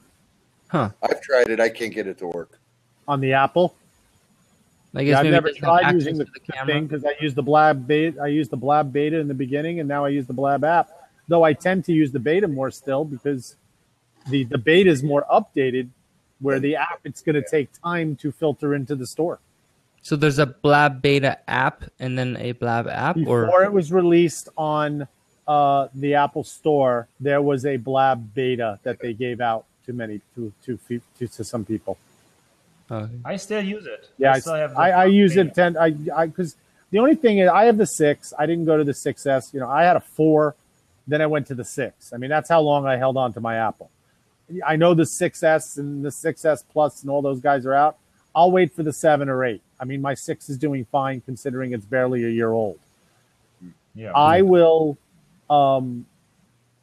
go on Blab, and I tend to stay on listen only. I don't jump into a Blab so fast with my 6, because after 5 to 6 minutes being in the seat, I start to slow down. I get the freezing, I get the slow down and stuff like that. So I try not to be on my phone on it. I want. Hopefully it'll get stabilized in the next month or 2, and then I can start to do that and be on the road on a Blab. But otherwise, I'm on my tab. I do this every single one of my Blabs, except for the first one I was on, is on my Surface 2 tablet. This is the camera for the tablet, everything, and it's never had a problem for me. I had to do that with my Android too. If I was streaming on Meerkat, I had to literally put a little ice pack with a towel onto the back of it, because after about 15, 20 minutes or so, the phone gets so hot that it actually can go into the overheating, mode. And Periscope used to do that also to phones. There were people, their phones were heating up bad. It gets hot. I mean, to the point where you can hold it onto your skin, but it's definitely uncomfortable after a while, to where it seems a little dangerous for your phone just to melt any second. But I mean, I have the 6, and I went to Summit, and I got this one, which is a 2.5 phone charger. It'll charge up my phone for 2.5 charges. I had this at 100%. The first day of Summit started at about 8:15, 8:30-ish. The keynotes went on. By 12:30, both were dead, and I had to charge them. Both of them. Because I was scoping, on my catch. I got all the keynotes. I was scoping them. But the problem was, I mean, that's like 3 phones. And that's something I started doing really early on mine is I don't know if you could still do it with Meerkat now or with Periscope, but I know with Blab is I just basically turn the phone off to where, I'm just talking into it. It's just a black screen. And that way I'm not even sucking all that, video energy. It's not needing to process that. Or, you can always just hold down. I don't know if all phones do this, but I just hold down the back button. It pulls up a side menu, and I could just pull up applications on top of it. And just by covering up the video and not letting it run it, I never had that overheating problem again. But I guess for 4 different video streams, it's quite a lot to take in for the little phone. Anybody else have any advice in the audience for? Yeah, I'm actually going to take off. If people would be so kind and do Tell a Little Bird, and don't forget to follow Robert and Alex and Jens in here, and Gilbertson for here. I'm not worthy. Wait. It's worthy. We're not worthy. That's what those hand symbols are really for. Oh, Bill Cosby Slayer. You had to do it. I've been here for like 6 hours. Oh, my goodness. I got 1,300 props. You've been here for a half an hour, Robert. You got 3,500. Okay, there you go. You got even more than Alex. I find that hard to believe.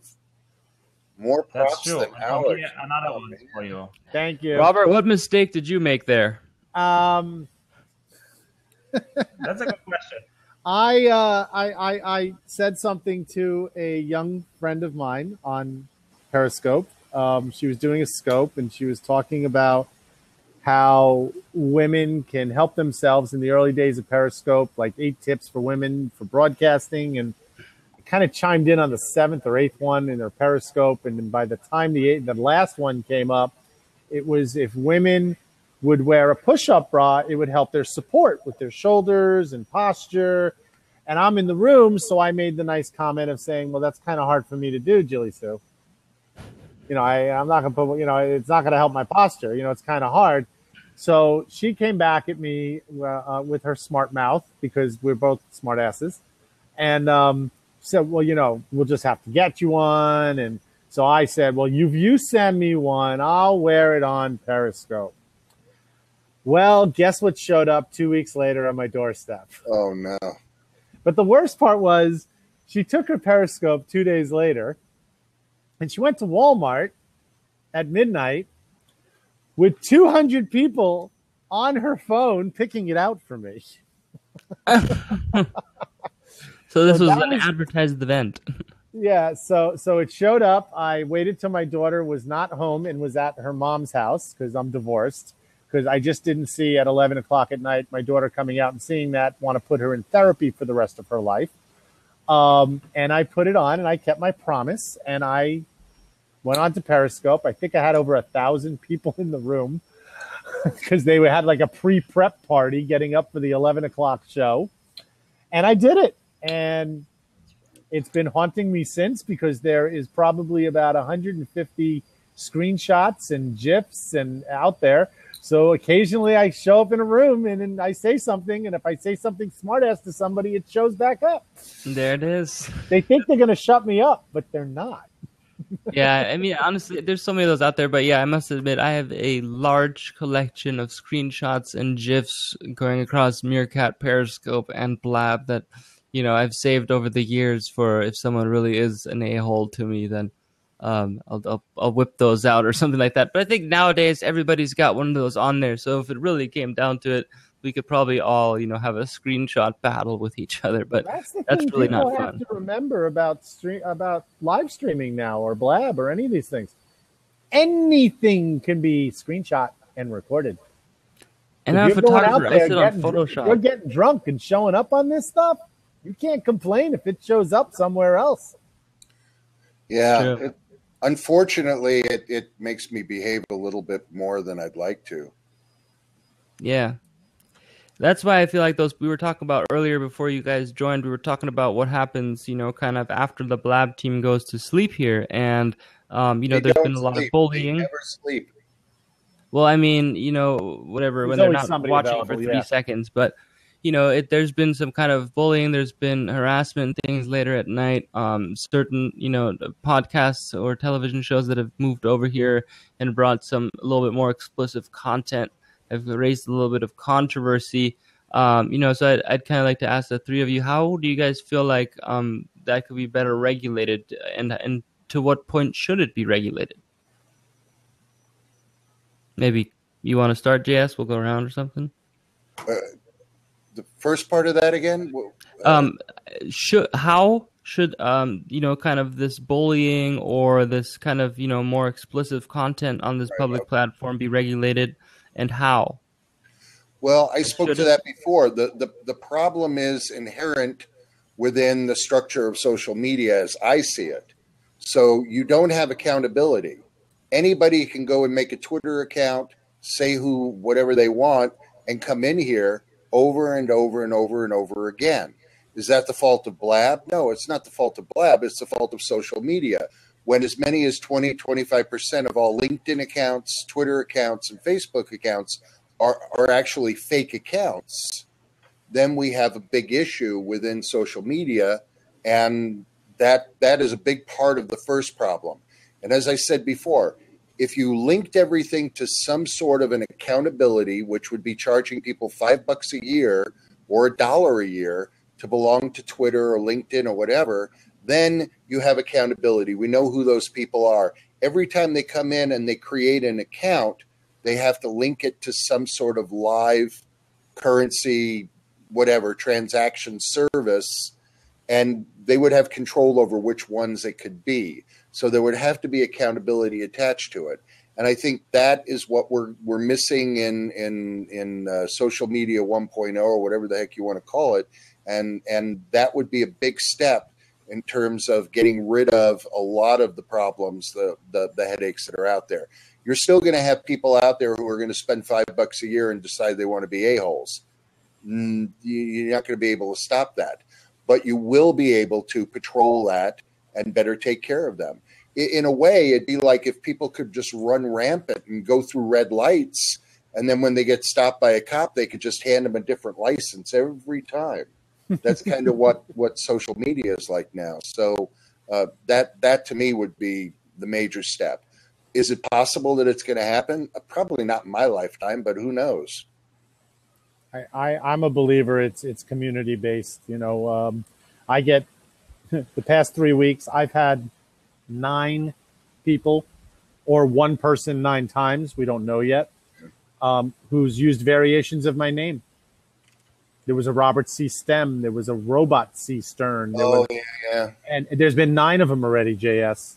And I think it's the same person because they keep getting kicked out because people are telling me who they are, what blab they're in. I'm getting their profile. Then I take their profile. I give it to Brittany. and Brittany just blocks them from Blab. But the problem is, it's just like getting habit forming. So like now I'm just ignoring it a little bit.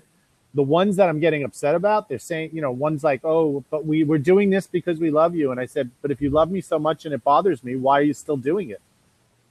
I'm telling you, I don't want you to do it. And, oh, I'm sorry, but think of it this way. No, I don't want to. So now you get blocked. Yeah. So we don't know who's behind it, or if it's multiple people. Who knows? But, something, it's community-based. So a lot of people, I'll get DMs middle of the day or middle of the night. There was a robot C-STEM showing up. They were pretending to be you. Here's the link and stuff, So, but that's a community thing to me. They're letting me know that somebody's doing that stuff. Or if I see a problem with something going on in a room, I'll bring in Jason. I'll bring in Brittany and say, hey, we got a problem here. Take care of it. And they do. So the community is basically using the platform. We're using it for business. We're using it for fun. We're using it for open mic nights and entertainment and all this great stuff.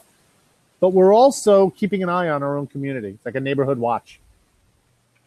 Yeah, I just had to boot that guy who just would not stop typing Alex, or I think he was just Alex, from the very beginning. But going on with that, I checked out the Twitter. There's only like 2 tweets on it. Yeah, it was like an empty Twitter and an empty egg. That green egg, Alex.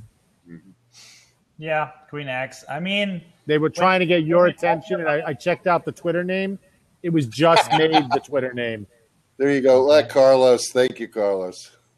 Well, it's what we're talking about is basically trolls in all kinds of ways. And that was actually the latest podcast I had on Periscope too, like what we should do. Like, oh my God, like trolls are in my scope. So what should I do? I mean, I'm myself not too much concerned about it because I'm happy that I have lovely followers. And even if there is a troll, I just ignore it. If it comes to my scope, it's there. Usually those trolls are basically striving for attention. They want to get something out of it. And if you don't give it to them, they just leave again, So if just don't care. Of course, when someone is impersonating you, it's something else. I mean, usually you can write a message to Twitter or to Blab or to Periscope and they take care of it. Right. So this is also not a problem. And what really bothers me in this whole topic is that whole gender thing, that there are really a lot of women which get all those sexual harassment comments all the time. And some of them are afraid of even trying it to scope, although there's like a lovely message behind it. They're not doing it because they say like, I don't want to have it. And others stop it because they are bothered by it and saying like, well, that's, excuse me to say the word, but that's fucked up, to have something like this. And this is a serious problem, especially on Periscope. I don't know about Blab in this thing. I think there the community is a little bit more either way controlled, or it's not so big and that's why it's not happening. Or maybe because of those 4 people, they feel like we're in a community and that's why someone else is not doing to press it. The other thing is like one-on-one. Maybe that's one point of it. I don't know. It is, but that's something what's really bothering me. It is happening on Blab because there's a friend of mine who's in Blab right now, and she's in this Blab, Sam, with the green background. She just had to go change a whole bunch of stuff because she started getting stalked by somebody from Blab. Wow. But there is a little bit more accountability here. They were calling her daughter's phone. They found it. They would really bad stuff.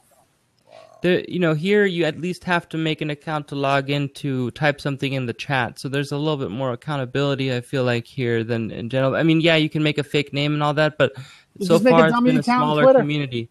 I just haven't seen it as much in here yet as I have on the other platforms. But some of the best, streams that I had at the very beginning were of photo shoots where I took the stream along and was able to, and in this case, they happened to be one that was on the beach with a bikini and the other one in a nice evening dress. And of course, kind of sex sells.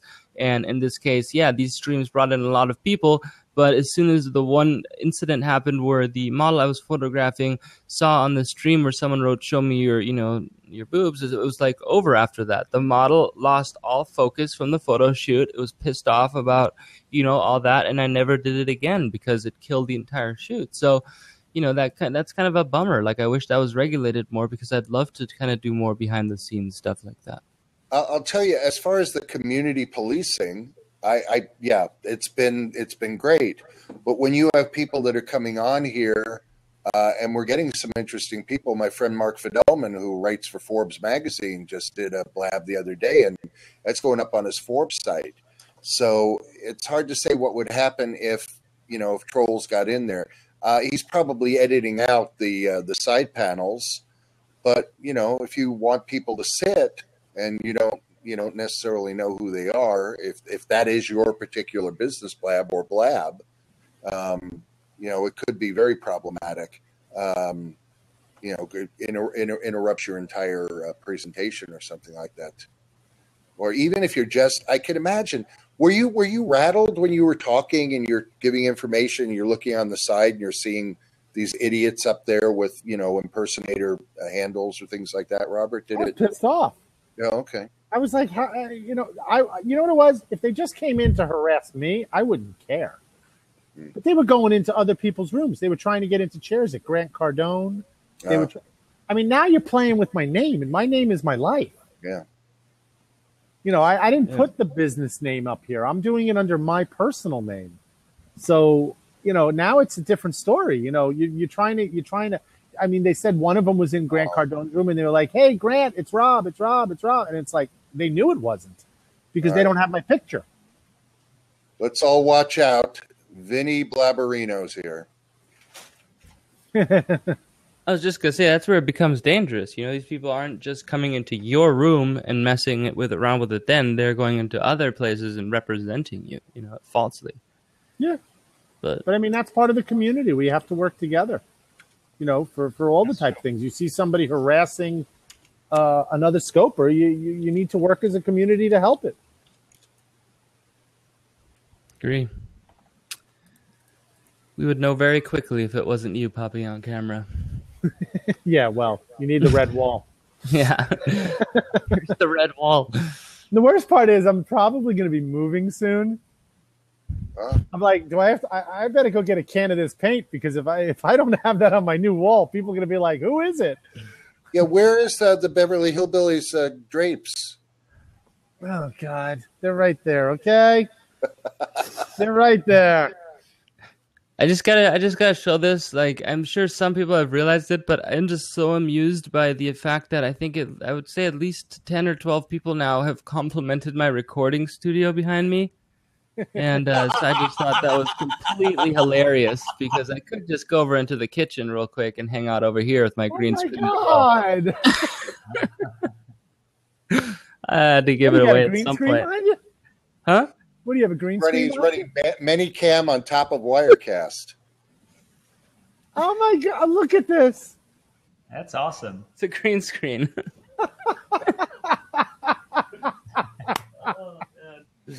I was just laughing. I kept seeing it like. Use it on desktop. Seriously, it would make things much more entertaining. That is funny. Yeah. See, but that kitchen looks fake behind you. Yeah, the recording studio looked real. That looks fake. Yeah, that's true. This looks pretty real right here. This one, I did this one yesterday, and it looked real. And then someone after a while was like, "Why isn't that dude behind you ever move?" So I tried sitting. You like have this. One that shows like outer space, or yeah. Oh, it's funny. You have like a picture of like Chewbacca behind you with Han Solo. It's for real. Hey Jens, did you have any idea how long we're going to keep doing this for? Well, I'm actually going to get off. I'm going to get off because it's 7:30. So, I mean, I'm gonna actually cut the recording now. We could have kind of an after thing. I want to thank you guys all for stopping in and everything, and everybody in the chat too. I think it was a great discussion that we had. A lot of good information exchanged. Yeah. If you missed some of the beginning, there was also some other panelists that came through. So thank you guys all, and yeah.